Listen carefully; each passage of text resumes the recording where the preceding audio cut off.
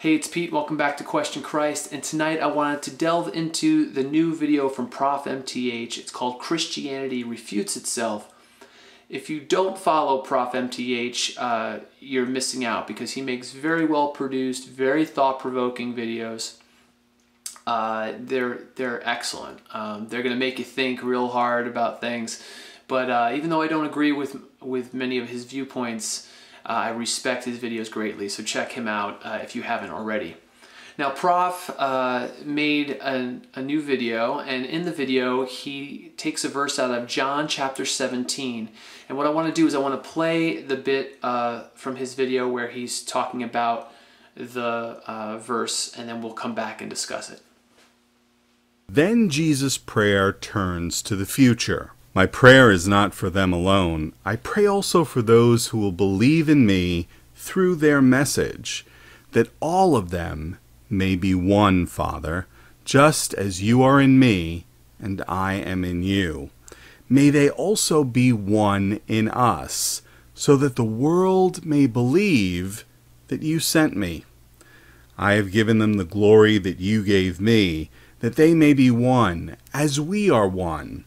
I and them, and you and me, that they may be completely one, so that the world will know that you sent me. So Prof then goes on to tell us about the 38,000 different sects of Christianity out in the world today, and the fact that the church is not united, that is evidence that Christianity is bunk and that Jesus' words are incorrect, and therefore Christianity refutes itself. Or does it? What I want to do is put some context behind the passage that Prof is talking about tonight. Now, this prayer that's in chapter 17 is at the very end of the Last Supper that Jesus has with his disciples. He is huddled with his scared followers. He is hours away from being arrested, hours away from being crucified. And what he's doing is he's just pouring wisdom and encouragement into his disciples. He's telling them that he's going to go and prepare a place for them, that he is going to send the Holy Spirit to help them while he's gone. But he also explains to them that life is going to get very hard, that they're going to be persecuted, and that they're going to be hated. So he's being real with them. He's letting them know everything right now because he only has a little while left. It says in John 13 verse 1 that he realized his time had come. This was it. It's time to let them, put all the cards on the table and tell them what's going to happen.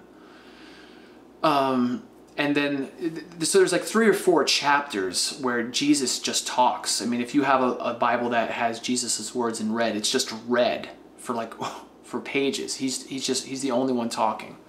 And at the end of this kind of monologue that he gives to his followers, he prays 3 prayers. The first prayer is for himself. He asks God to glorify himself through the sacrifice he's going to make. That God the Father be glorified by the sacrifice that Jesus makes. 2, he prays for the disciples. He prays the fact that even though Jesus is being taken out of the world, these disciples are going to remain, and the church is going to be born through these disciples and to protect them so they can do what God wants them to do. And then 3rd, he prays for future believers, and that is where we are right now in John chapter 17.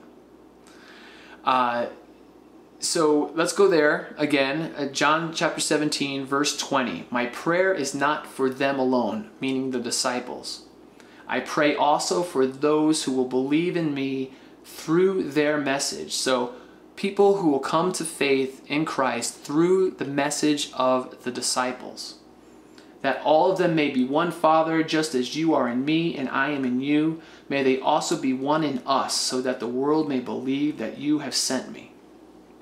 Now, back in that time, in that area, there were many so-called messiahs. Most of them were political messiahs. They were rebels. They wanted to take the Roman Empire out.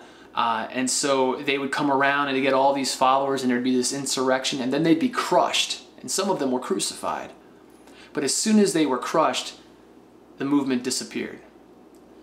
you never hear about these so-called messiahs unless you really read about them in history when you're studying this kind of stuff, because no one hardly remembers their name. So Jesus here is praying that the disciples' words are like seeds and that they take root with the new believers.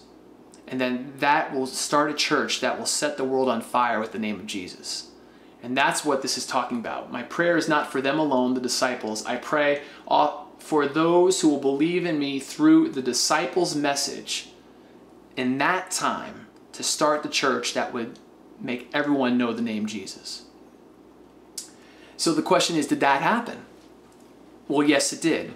First, Jesus was arrested and all his disciples scatter. Okay, they're all like, oh, we'll go to their deaths for you. And they disappear. They abandon him. Jesus is crucified. And at best, they watch from a distance.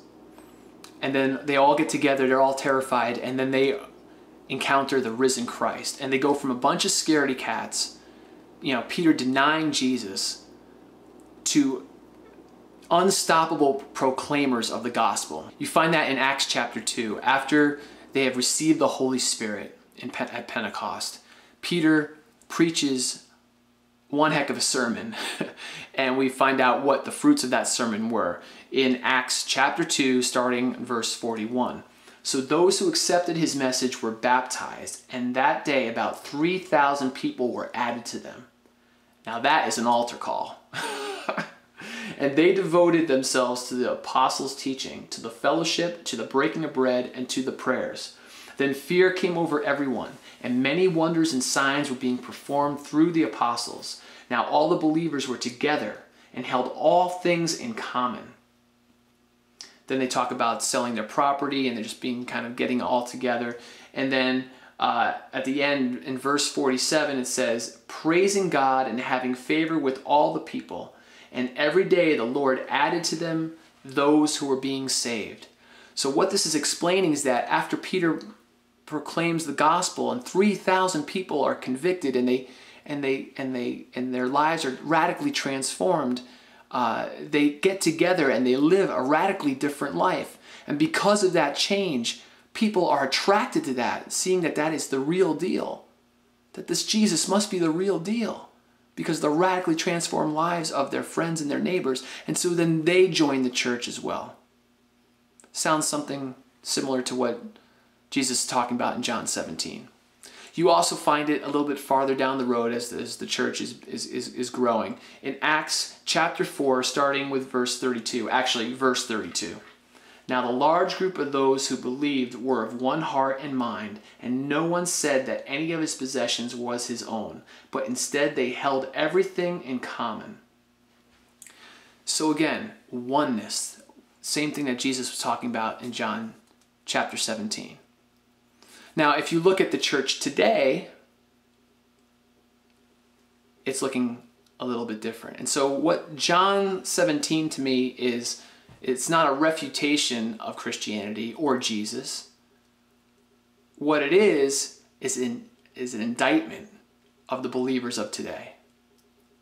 We should be one. We should be together. We should be living more like we see the followers of Jesus doing in the days right after he left this earth.